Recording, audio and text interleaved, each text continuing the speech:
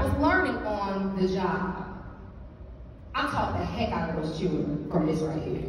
I taught them how to write like nobody's business because that journalist came out. Oh, y'all gonna know how to write, that's it, if you don't do nothing else. And I'm gonna use these words and I'm gonna write some stories and I'm gonna teach you how to read in context and I'm gonna teach you denotation, I'm gonna teach you connotation, teach you all that stuff.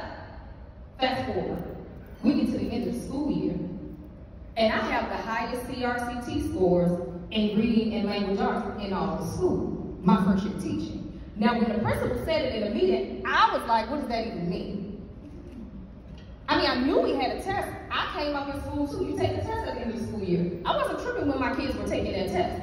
I had taught them what they were telling me I needed to teach them. And I hope y'all catching that. This ain't even what I got to talk about, but I hope y'all catching that. I just was teaching what they said I was supposed to teach. I wasn't concerned about the test. And they blew it out of the water. All of a sudden, people who had never talked to me all year, now it's like, oh, she really is a teacher.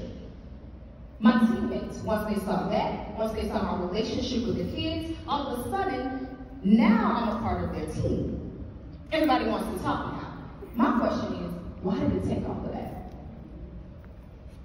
Why did it take all of that for them to recognize me, number one, as a teacher? I'm teaching in the same building with you, we're teaching the same kids.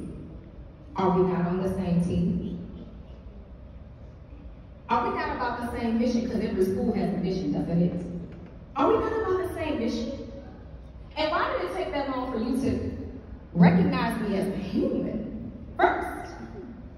I had needs. I knew nothing. I was drowning, losing weight. I lost hair. Obviously, I was stressed. I didn't think I was, but my body was telling the story. I was stressed.